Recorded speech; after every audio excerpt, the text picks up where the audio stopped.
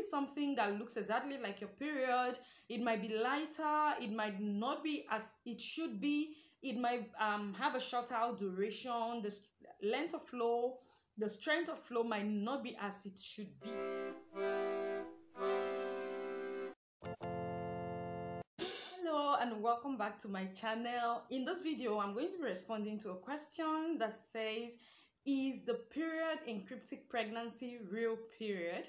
Now, if you've been following my videos on cryptic pregnancy, you would have noticed that we've talked so much about periods in cryptic pregnancy and what it looks like. So if this is your first time on this channel, please click on the subscribe button, turn on notification bell so you keep getting updates when there's a new video.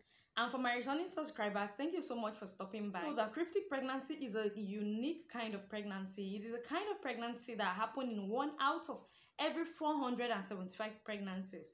And in this case, this pregnancy can go unnoticed for up to 20 weeks, and sometimes it gets only diagnosed when the woman goes into labor and brings forth. So you discover that this pregnancy is very rare, but it does exist.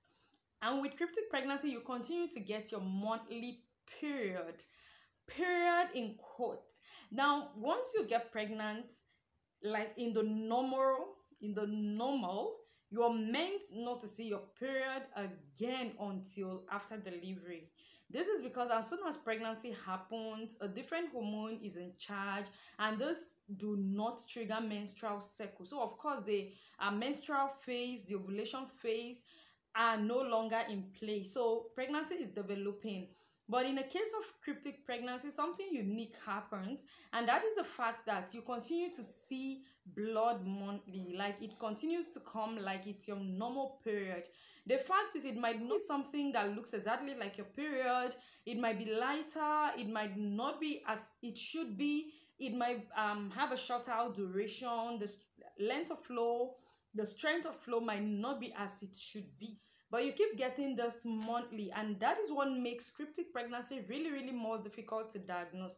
The fact that you keep seeing this blood monthly, and then there's a negative pregnancy test, ultrasound is also negative in this regard. So you discover that it is very difficult for this woman to really know if she's pregnant or not.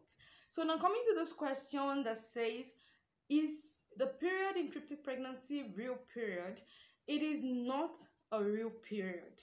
It is usually referred to as a pseudo menstruation, all right? When you hear about pseudo, it is something that kind of looks like what is not. So normally you're supposed to get your period if you're not pregnant, but once you get pregnant, your period is not meant to come. But sometimes when you get pregnant, at the early stage, you get something that might look like your period, but it's not your period. You get something that might look like your period, but not your period. Is usually referred to as implantation bleeding. And as the pregnancy progresses, sometimes it just ceases. There are women that continue to spot on and off through their first trimester, but most of the time it is not like it continues to come all the time. Like the normal time you're supposed to get your period, you continue to see this flow monthly. No. Now, usually you will feel like if you're pregnant and you're bleeding, 3 things come to your mind. It is either that it is an early miscarriage, like you're about to miscarry, it is a threatened miscarriage. Another reason you might actually be bleeding while pregnant is that it is ectopic pregnancy. This is a situation where this pregnancy implants somewhere else that is not in the womb. It can implant in the fallopian tube.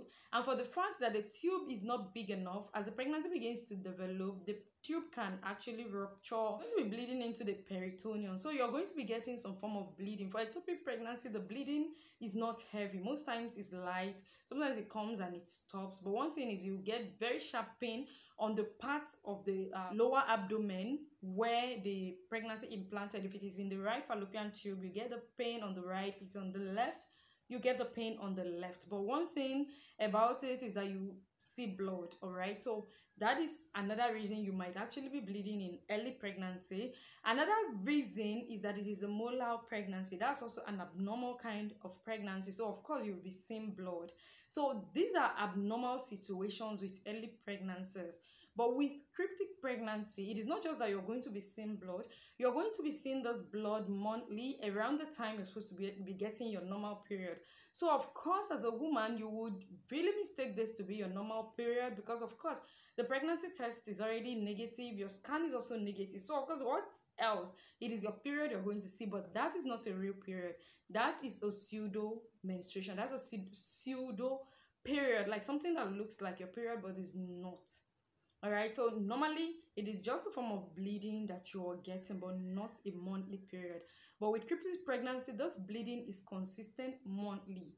And for those that have irregular period, this can really go unnoticed the more, because of the fact that they really do not know when they get their period. Sometimes the period just come, sometimes it doesn't come. So they're already used to the fact that their period does not come regularly. But for you who have a regular period and notice that all of a sudden your period is not consistent, your period does not come when it should come, or maybe your period is lighter than normal, the duration is shorter than normal and all that, you would feel concerned and you want to dig deeper into the reason your period suddenly changed. So that is it about period with cryptic pregnancy. It is not like a real period.